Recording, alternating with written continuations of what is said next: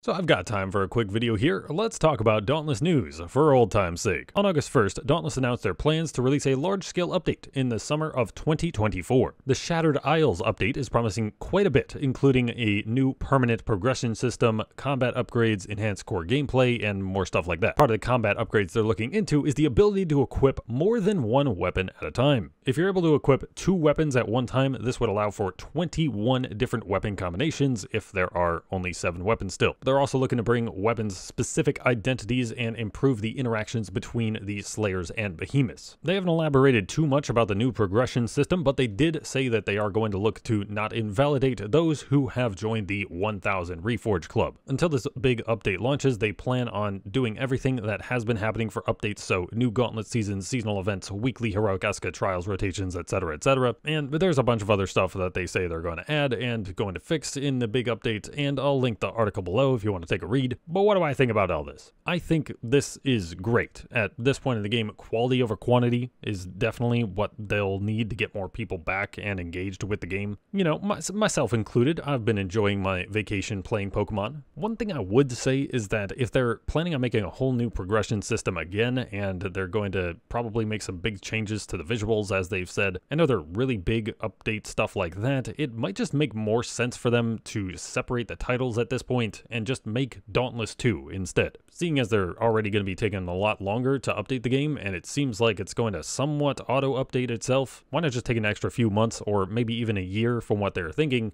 and just make like 10 new Behemoths, an entire new quest line, whole new lore, you know, bring us to St. Avelaine or something instead of Ramsgate, because something that big of a scale, like Dauntless 2, is definitely going to attract a lot more people than, oh, just another Dauntless update. And also that way, if people want to play Dauntless 1 for nostalgia reasons or something, they can do that. This news of the next big update in 2024 kind of sucks for people who are playing right now, knowing there's not going to be major updates for a while, but at least the devs are showing that they want to do something to breathe some new life back into the game, because it hasn't exactly felt like that for quite a while now, and maybe after this update they try to go for maybe one large update every few months or so, again going for that quality over quantity. But yeah, I think overall it's a good decision. Hopefully they have a nice huge update for us next year. In the meantime, I'm probably going to start using this channel again for some other more mature type games, not Pokemon. Like Starfield is coming out real soon. Early access is in like a week, I think. I've been waiting for this game to come out for years and years, so I'll probably do some modding type stuff once that's possible, some lore type stuff, as well as maybe some of the other Bethesda games. Also in the meantime, if you like Pokemon, head over to the Pokemon channel. That's been doing pretty good. If you're not going to watch Pokemon, then don't subscribe there though. That'll probably just hurt me more than it'll help me actually. And if you just want to hang out and talk about stuff, you don't necessarily care what game I'm playing, head over to the Twitch. I've been streaming there daily now. Come by and say hi. Or balls. Or your mom. Or something. But yeah, I have been Trevor. I go by Trails. And I'll probably catch you guys in the next couple of weeks here with some Starfield maybe.